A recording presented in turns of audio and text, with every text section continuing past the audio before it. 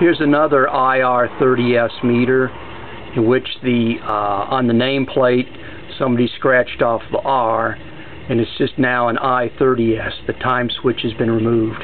This is a 15 amp meter nominally with a 400% overcurrent on it, which is a 60 amp class meter.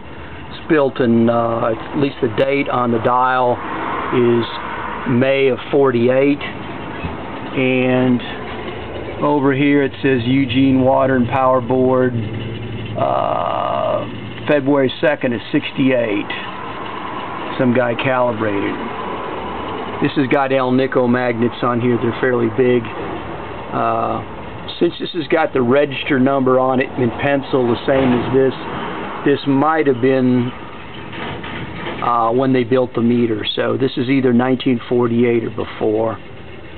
It's got a little bit of rattling noise on the bearing now because it's connected to a load that's not on. It's got a little bit of capacitance, and so it kind of has a little bit of a rattle until you actually draw a few watts.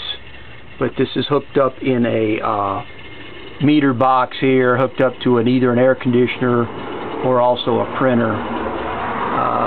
It's a good meter. It's got a KH of 3. I use it for light loads, and this meter costs $5 from Mr. Meter Man at the TRW swap meet about probably 20 years ago.